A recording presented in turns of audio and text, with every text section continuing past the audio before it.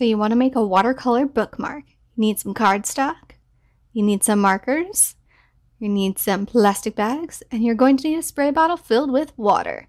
So you're going to take your plastic bag, scribble all over it in your marker, whatever colors you want, spray it liberally with some water, flip it over onto your cardstock, rub that marker all over the place. And then you're going to take this and get your paper trimmer and cut it down 2 inches and then 8 inches to get the size of your bookmark. However you want to do it, that's fine.